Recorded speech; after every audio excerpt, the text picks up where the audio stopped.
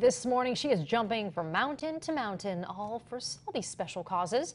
Spencer Thomas is live at Sugarbush with more. Hey, Spence. Are we there? Let's do it. We can make it up on the spot. Hey, good morning, everyone. Yeah, so we're still live here at Sugarbush Resort, and we're here for a very important reason. The High Fives Foundation is putting on their 8th annual Fat Ski-a-thon. So, Fat Ski-a-thon, we're here with Roy, and we're here with Trevor, and we're going to talk about what exactly a Fat Ski-a-thon is, because I sure as heck don't know. So, Roy, take it away. All right, so in the late 90s, skis started to take a new shape, a new form, and they started to increase the waist.